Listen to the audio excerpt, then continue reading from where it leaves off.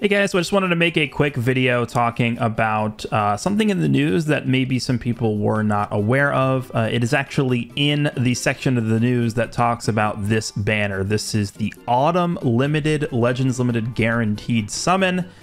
This is, I guess, sort of like a continuation of the, what is it, like I forget the name of it they used. Like it was like the Lunar Rising banner or something. The Moon Viewing banner, I think is what it was called or something. I don't remember.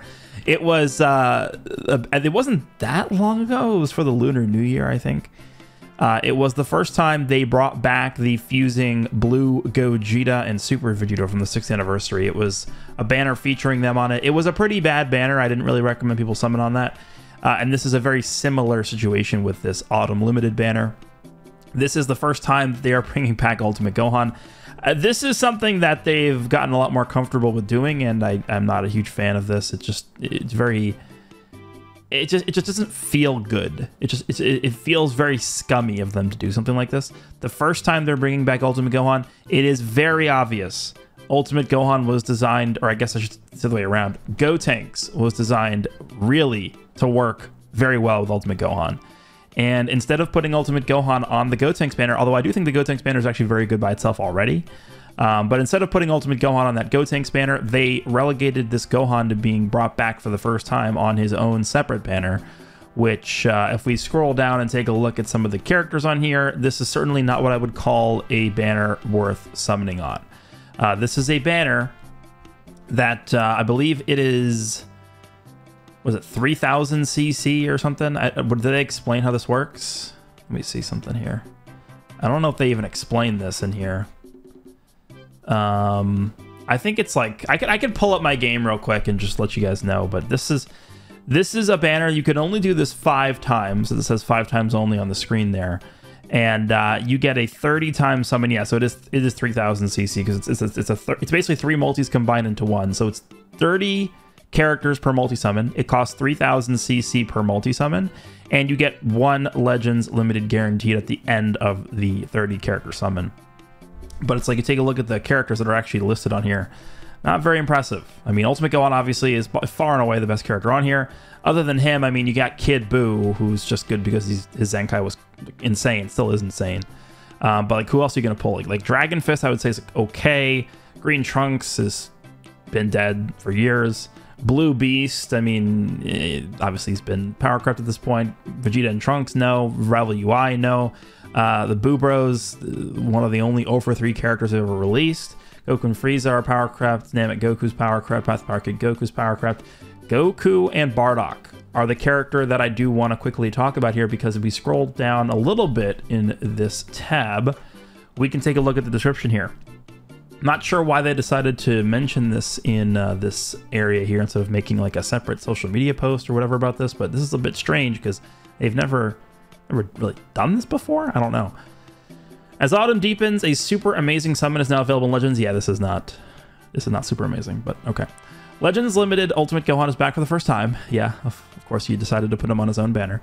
Plus, unique equipment for Goku and Bardock. Another returning Legends Limited character is planned for release in November. Don't let this chance pass you by. Get these characters and aim to limit break. You should not get these characters and aim to limit break. You should let this chance pass you by. You should not summon on this. But this is the interesting part about this. I mean, they just straight up tell us that Goku and Bardock are going to be getting a unique equipment next month, which is pretty surprising. Again, I don't believe they ever really announce ahead of time, you know, characters that are getting unique equipment, especially a full month in advance. I mean, technically November is 8 days from when I'm recording this video, so it's possible it's not that long from now, but November, you know, I would assume leading into Legends Fest. Typically the first 3 weeks of November are kind of quiet as the game prepares for the big celebration. Same thing with the anniversary. Typically May, because the anniversary is the end of May. Typically like the first 3 weeks of May are very quiet, and everything gets crazy as the celebrations begin for the anniversary and Legends Fest. So it's possible they could be giving us the unique equipment for Goku and Bardock sort of like in the first 2 or 3 weeks of November to sort of prepare for Legends Festival. depending on what the theme is going to be. I'm going to do a separate video talking about what I think Legends Fest could be. It is very tough to really say at this point. We've covered most of the bases that you know, the series has for us in terms of characters and super hype moments. They introduced the synchro gauge mechanic during the 6th anniversary. I think it's very possible that they could revisit that for Legends Fest. We'll see. I'll give my thoughts about that in a separate video. But Goku and Bardock getting unique equipment is pretty exciting because, number one, they're not that old. And number two, I feel like they're actually not that bad still. Like right now, you could use Goku and Bardock and they could help in certain areas, right? I mean, they're what, 11 months old? So they're going to be because they came out in December last year. They were part 2 of Legends Fest 2023. They're going to be receiving their unique equipment when they're 11 months old. To me, I think this is what they should be doing for unique equipment. If we go ahead and open up the list of items over here, let me just see. So recently we've been getting, you know, more unique equipment for characters that I think probably deserve them. The Gamma one I think was really good, and one of the reasons why I think the Gamma one was pretty valuable and pretty well done is because the Gammas are not that old. The Gammas came out during the 5th anniversary, so I mean, this equipment came out for a character that at the time of release is what, 15 months old, which is not that bad. We got one for Blue Goku and Vegeta, which did not pan out. Can anybody guess why? Because they're ancient. That's why. We got one for Vegeta and Trunks. I think the one for Vegeta and Trunks probably just wasn't good enough straight up. But, I mean, at this point, Vegeta and Trunks are also fairly old. We got one for Blue Vegito Blue, who is ridiculously old. We got one for Purple UI Goku, who is also ancient. That didn't really pan out too well. The Blue Namek Goku one, I think they just kind of didn't do it justice. Like, this is probably around... I don't know. This is like around the same amount of time that it's going to be for Goku and Bardock to come out. We'll see. I think they probably just undertuned this a bit too much.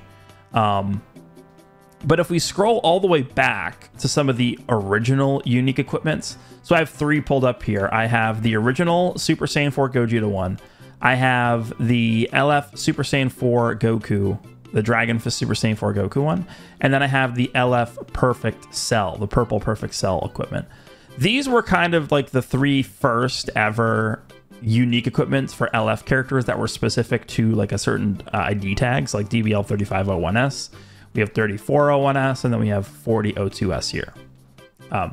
The reason why I think these were super effective for these characters is because these came out not super long after the original releases of the characters. You guys remember when Super Saiyan 4 Gogeta got this equipment, he was like the first one to really start the trend of this. Gogeta was really only a few months old. I mean, I think it was like 4 months after his initial release that he got this equipment. And I mean, that not only was sort of recognition from the development team that they sort of, you know, messed up with how good they made Super Saiyan 4 Gogeta, but because he was so recent, you know, he didn't really need like a ton of things. Like you could see it's 35% damage was a lot back in the day for an equipment. A lot of stats on here. We had the HP buff, and of course the anti-revive mechanic was really powerful because of Revival Gohan's presence during the meta when this first released. So I think this was a really, really well done equip. But again, a common thing that we'll see as we talk about this one, and the Cell one is these really didn't come out like a long time after the initial release of the character, as opposed to something like this, where Blue Vegito Blue is a 2nd anniversary character getting a unique equipment like during the 6th anniversary meta. Like, makes no sense. Why would they even try this? So I think the odds of Goku and Bardock getting a very effective unique equipment are actually pretty high. And just like scrolling through a lot of what they're able to do here, the fact that they're a tag character, the fact that they have multiple different typings, right? Of course, they're a blue and green character. They have card draw speed. They have easy access to cover null most of the time. They have an AoE green card. They have the indestructible mechanic. Like a lot of these things that this character is doing is like they're going to age pretty well. Multiple typings, indestructible, card draw speed, cover null, AoE green. Like those abilities are never going to get like quote unquote power crept. Like I don't think indestructible is going to get power crept unless they straight up introduce a mechanic that is going to be able to nullify that. AoE green cards aren't really ever going to be power crept unless they expand on the AoE green card immunity mechanic they've started to give some characters. I don't know. Honestly, I think they should give more characters that, and I don't know why it's only limited to once only for most characters, but AoE green cards are always going to be really, really strong. Of course, card draw speed and cover null. The necessity of card draw speed and cover null is basically like if you don't have those mechanics, you cannot be used, essentially. So, of course, those are going to be good. So they already cover a lot of the bases that we would expect from like a well-designed unique equipment. So I think, honestly, looking at what they could do here, I'm almost just thinking to myself, like, what if they just gave them stats? Like, they don't need to give them some super like secret abilities. Like, we pull up the gamma equipment, for example. We scroll down here, like, they have these paragraphs here, like, oh, they get cover null when they use a card below a certain amount of key. Like, these are basically adding on to existing unique abilities for characters. I don't even know if Goku and Bardock needs something like that, as opposed to just, you know, more damage inflicted. Maybe they... something that I think could be really good for this character, actually, is... Let me pull up just the overall character list here. Something they've been doing for a lot of characters recently. Turles has it. Gotenks, I believe. Let me pull up Turles, because I know for sure he has this.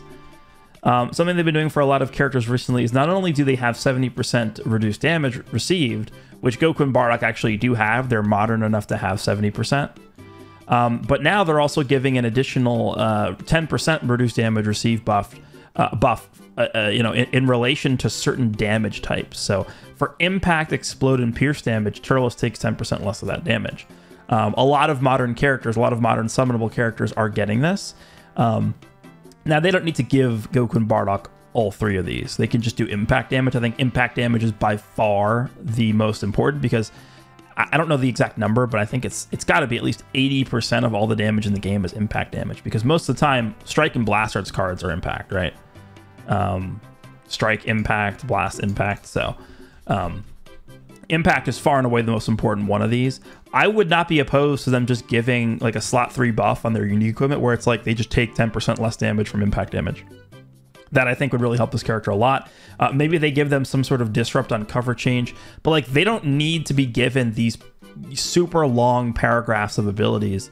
Back in the day, they didn't really even need to do that. I think maybe also giving them something like this, where they get some of their unique gauge built up at the beginning of the fight, could be interesting. One issue I've always had with Goku and Bardock, and this is not really an issue with the character that's like detrimental to them or anything like that, I just never really saw the point of their unique gauge. It almost felt to me that when this character dropped, like, you never really considered, like, okay, I really need to build up this character's unique gauge, and then their performance is just drastically going to, like, improve or something like that.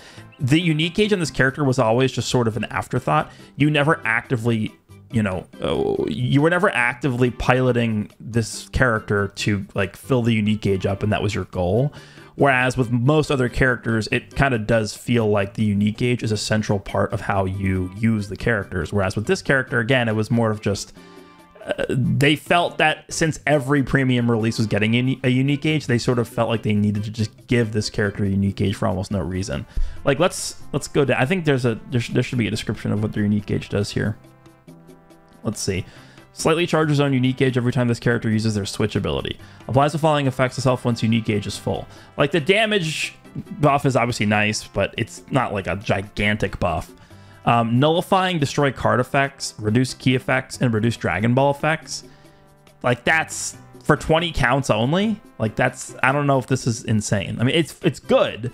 This would be much more important if it was the beginning of the fight. Like, imagine if you had these effects up at the beginning of the fight. Just having your whole hand be protected, you can't get your key reduced, and you cannot have your Dragon Balls destroyed. This is a major thing right now. I think Dragon Ball protection is one of the most powerful effects you can have in the game right now. The combination of Turles and Tree of Might Goku, one of the most oppressive things that they do, and I don't really see many people talking about this, is how many Dragon Balls they're destroying, both from an offensive standpoint and defensive standpoint, right? Turles is comboing you. Turles just has a 10% chance to destroy a Dragon Ball every time he touches you.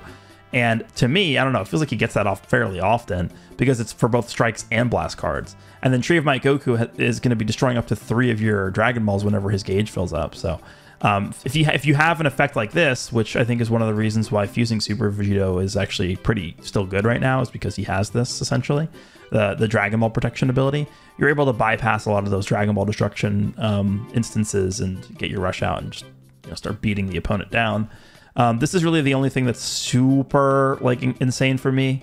I mean, it's not even that insane, right? It's just 30% damage, but this is the only thing that I think on this list that feels super impactful later in the game, because it's definitely going to take a while for you to get the unique gauge built up. But I never really felt that this character's unique gauge was, as necessary as like almost every other unique gauge that exists in the game. So they maybe could do something else with that. Maybe it's like when they fill their unique gauge up, then they get something else on top of that. Maybe they gain a Dragon Ball or something. I don't know, but they could definitely, I think, improve the value of the unique gauge in this character as well. But just wanted to let you guys know that that was something that was in the pipeline. I don't think many people are probably reading through the news, especially for a banner like this, because it's not. Again, I don't like the fact that they do this. Ultimate Gohan, for the first time, they bring him back on some like bad formatted banner. I'm not a huge fan of this. They should just run him back on the Gotenks banner. But yeah, Goku and Bardock are scheduled to get a unique equipment in November. Potentially could have some implications for the lineup for Legends Fest. Potentially it means that, we finally get a second Game Originals character, even though it's been a full year almost since we got the first one, which was Goku and Bardock. I don't know why it takes them a full year to do the Game Original stuff, but let me know what you guys think of Goku and Bardock getting unique equipment. I hope you guys enjoyed, and I will see you in the next one.